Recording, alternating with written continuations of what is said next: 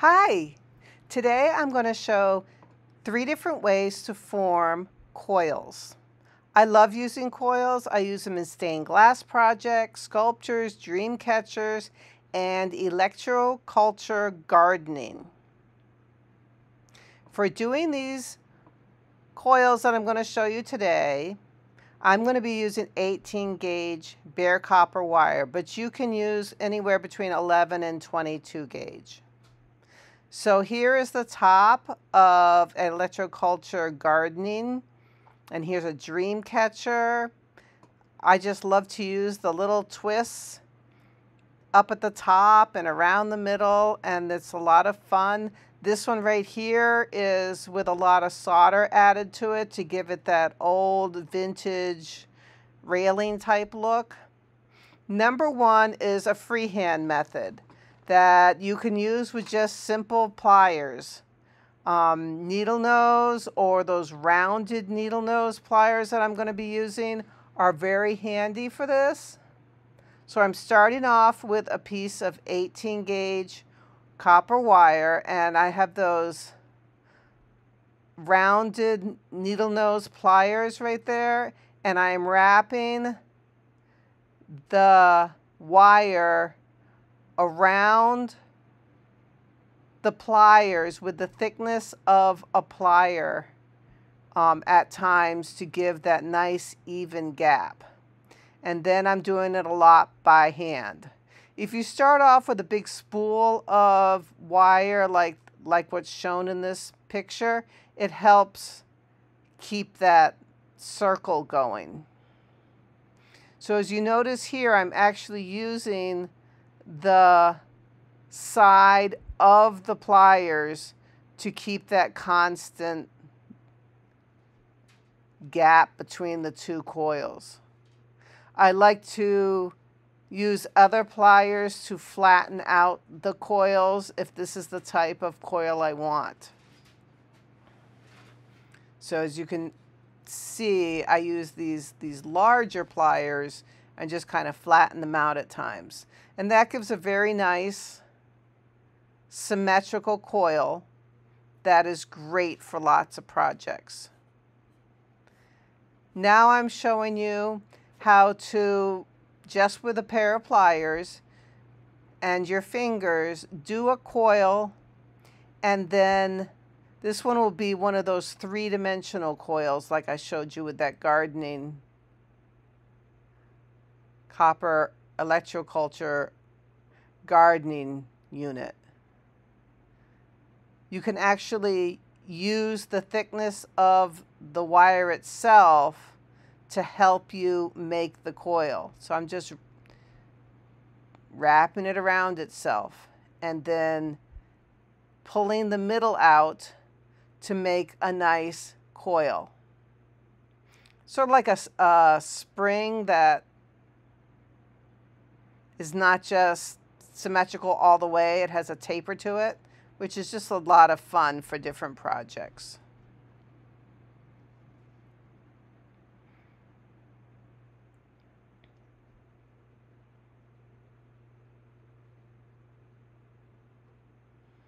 So I'm using bigger pliers this time to help start the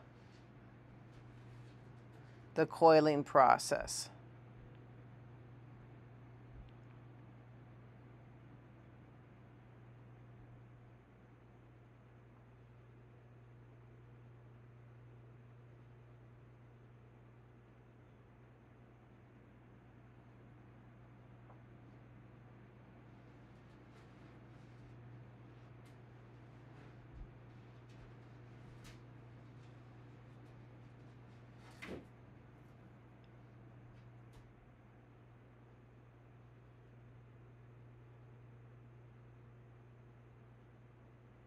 Then I'm just pulling the center out and kind of evening it up to make a fun design.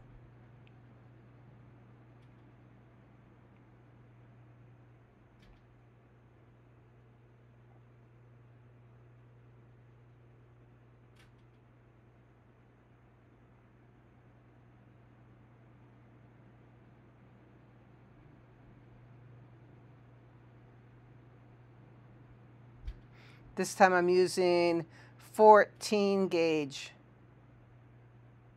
wire for the base of this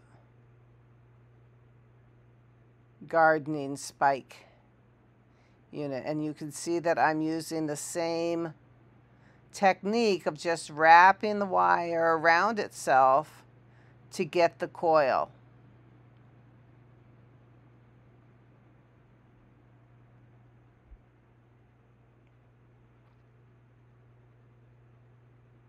And then just pulling the ends to get the nice shape.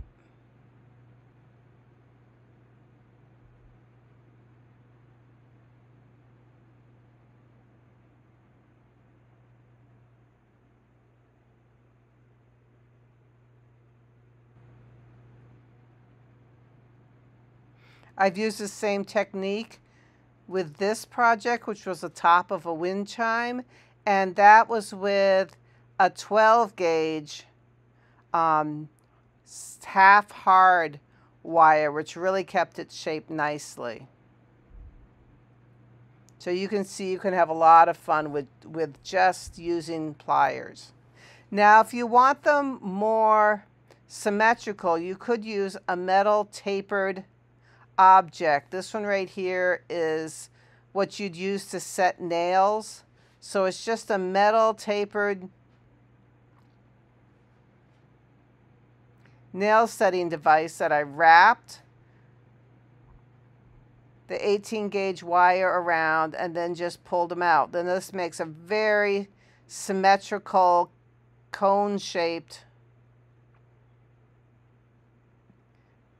coil, which is very fast and easy to make if you happen to have a metal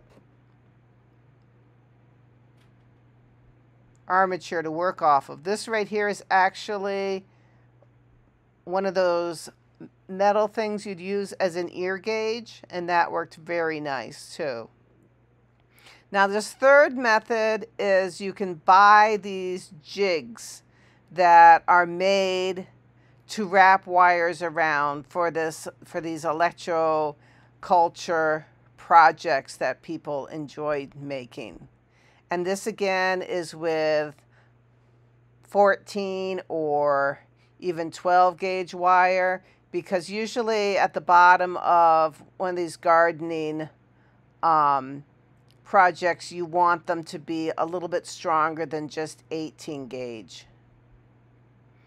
These are really easy to use. They come in different colors and sizes, and you just wrap them around, and they already make the form that we're looking for without having to stretch out the coil that you created and straighten them and all that.